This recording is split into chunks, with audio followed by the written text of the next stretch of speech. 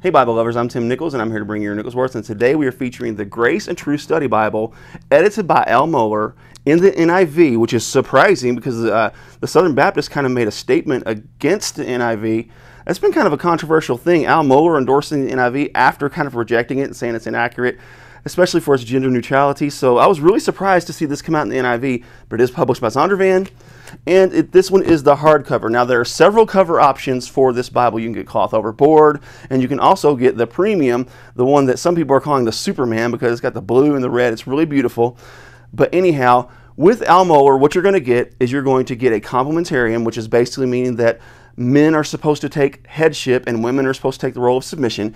And it's also going to take on the role of cessationism, where the gifts of the Spirit have stopped with the apostles and with the canon of the scriptures. So anyhow, when you open it up, there are a few things to take note of. Number one is that bronze highlighting. I like it, but I am going to show you where I think it's a problem. But that problem is actually addressed in the premium edition.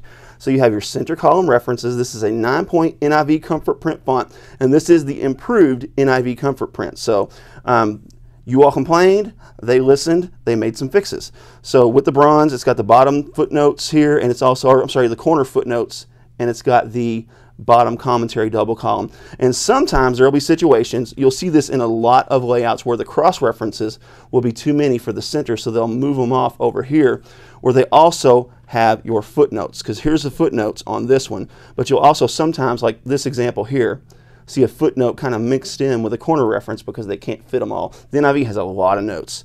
So anyhow, Al Mohler did a really good job of editing this and putting this together. Now, he didn't do all the commentary and things like that. He just kind of guided the process.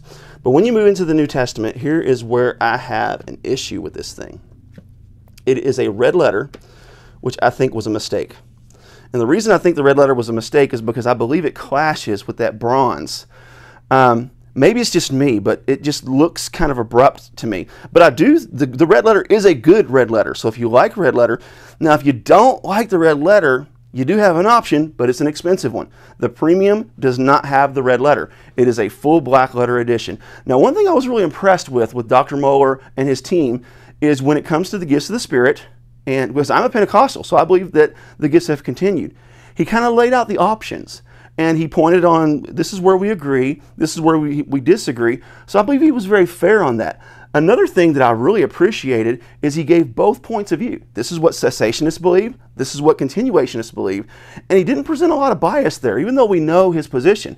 Another thing I was really impressed with was his dealings with the end times. He really gave kind of a really good example of the different positions, and then he laid out his own position to where he doesn't believe in a secret rapture, while some of your other people do. So this is very well done and very balanced. This will be a good Bible to give to a new believer because, number one, it is in a very easy to read New Living Translation, but it's also laid out in a way that a new believer can understand. So it also has your concordance, your weights and measures, your maps, and everything else. Now here is one space I believe they blew it on.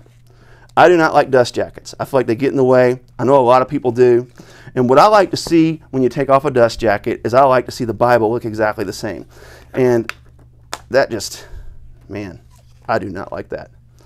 So this is going to be one of the ones I'm going to leave the dust jacket on, even though I don't like them, because it looks way better than the cover.